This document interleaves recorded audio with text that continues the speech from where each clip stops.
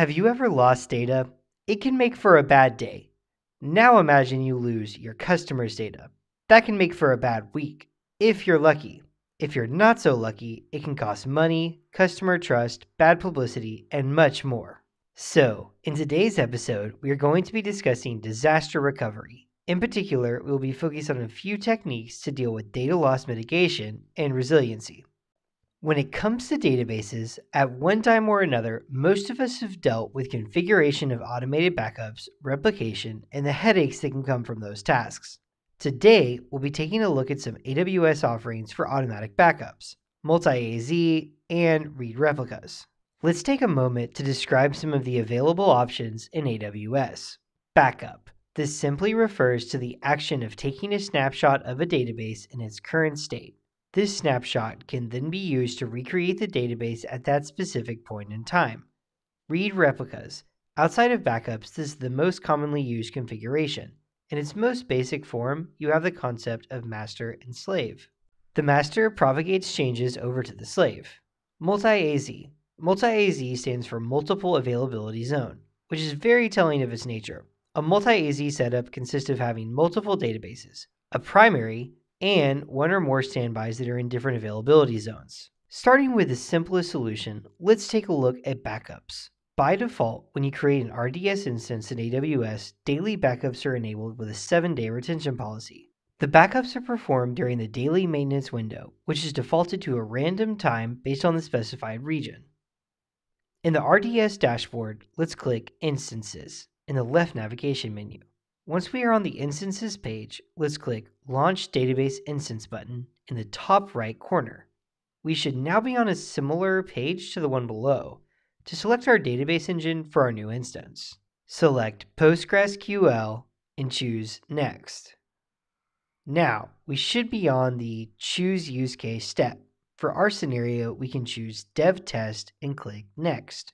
On this page, we can check Only Enable Options Eligible for RDS Free Usage tier. This will limit our settings, but will be fine for our use case. Scroll down and enter your instance identifier, username, and password, then click Next. We are now on our last step, Configure Advanced Settings. On this page, we need to make sure that public accessibility is set to Yes. Set our database name and scroll down to the backup section. Here we can see the default retention period is set to 7 days. If we set this to 0, it would disable backups. We have the option of scaling this out to a maximum of 35 days. We'll leave the defaults here and move down to the maintenance section.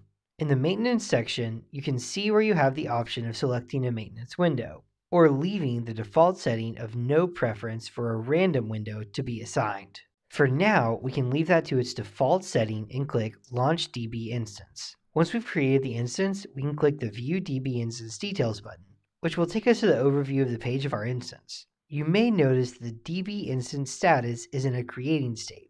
It will take a few minutes for the instance to be available.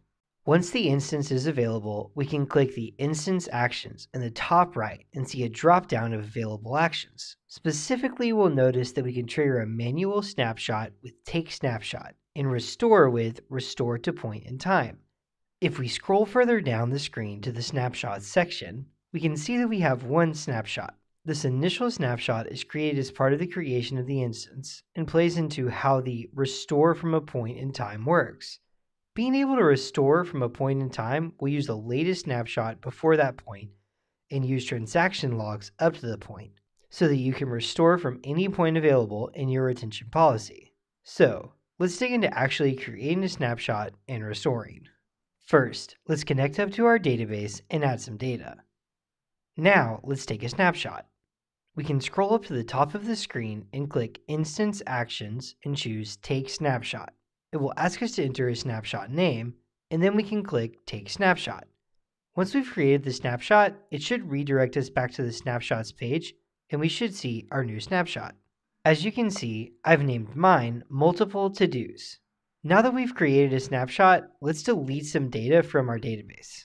Oops, we only wanted to delete one item, but accidentally deleted everything.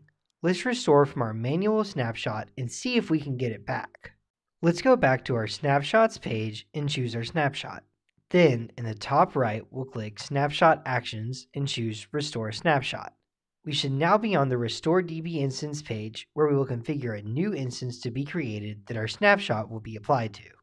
On this page, let's select db.t2.micro for the instance class, which is the same as the instance we took from our snapshot. I'm going to set the DB instance name to test snapshot. Now we can scroll to the bottom and click Restore DB instance. After a few minutes, our new instance should be available. Before we connect to the new RDS instance, we will need to go into the security group, click on the Inbound tab, and set up a rule to allow traffic from our IP. Afterwards, we should be able to connect to the new DB instance and verify that our data is now available. Now, we have access to all our data from our snapshot. We could manually move bits of data over that we need, or point our application to our new database. In this video, we went through an overview of backups, read replicas, and multi-AZ. Then, we configured a backup and created a snapshot. In part 2, we'll configure a read replica and a multi-AZ.